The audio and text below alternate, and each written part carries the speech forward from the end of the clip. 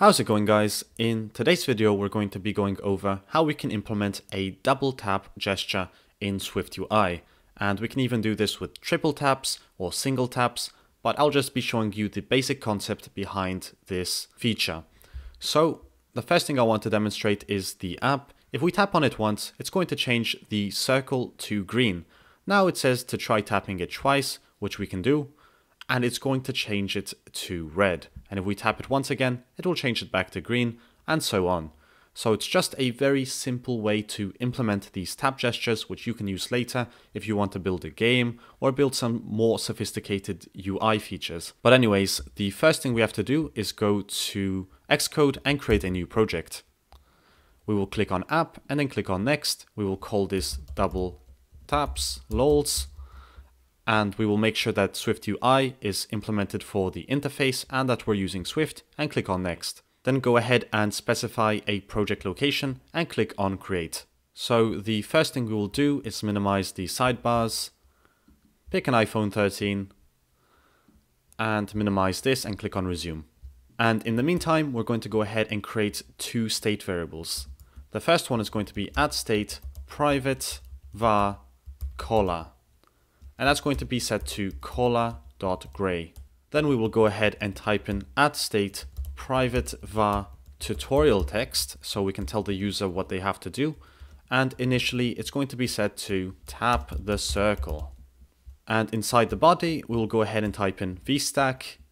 We will create a text that holds the tutorial text. And under that, we will go ahead and create a circle. And we want this circle to have a width of 200 and a height of 200 as well. So it's a perfect square circle. And I want it to have a foreground color of color. Now we can go ahead and implement the on tap gesture. So to do that, we type in on tap gesture and we decide what kind of code we want to go inside. So now we can make anything tappable just by adding on tap gesture. But what we really want is to be able to recognize whether it's one tap or two taps. And that's where we have this special modifier, which is called the count.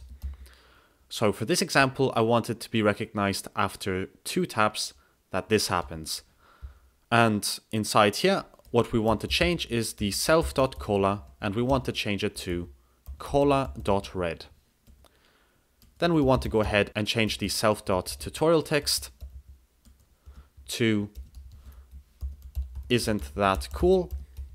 And you can even include a print statement if you want, just to test it out. That's up to you. But now if we go ahead and quick preview the program, we can double tap on it and it will turn red. But as you saw earlier, I went ahead and implemented also a single tap.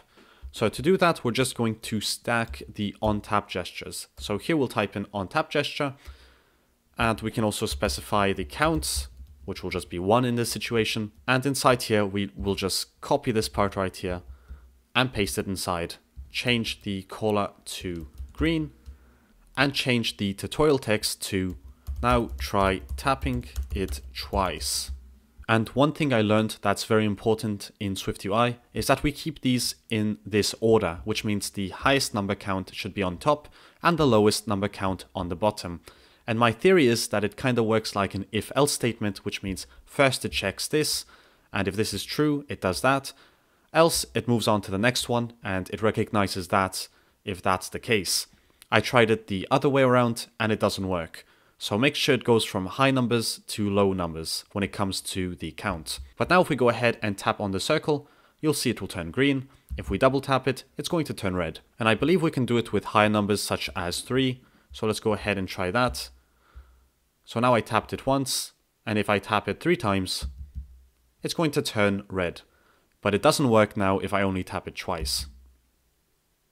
It will only turn green because those were the only 2 options we specified. But with that being said, as always, thanks for watching and I'll see you in the next video.